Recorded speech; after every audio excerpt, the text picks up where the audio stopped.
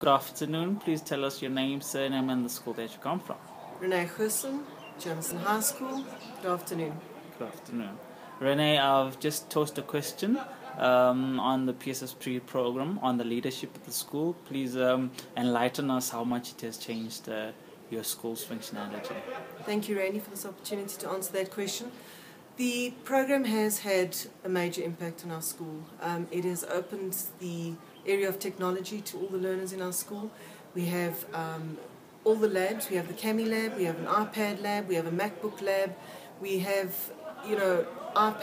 portable iPad labs, that type of thing.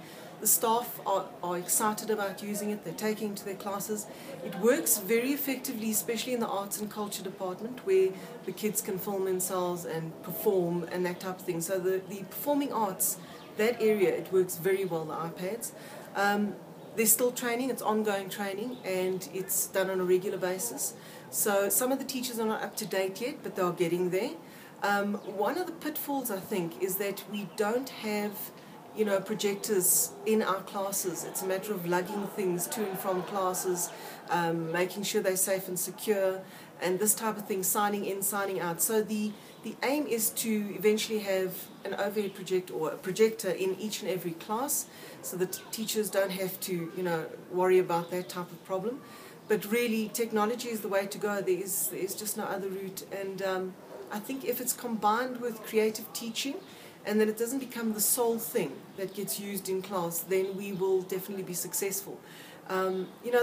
We can also bombard the kids with technology. They are so busy with technology on a daily basis that we also need to bring in the human factor, and we mustn't lose sight of that.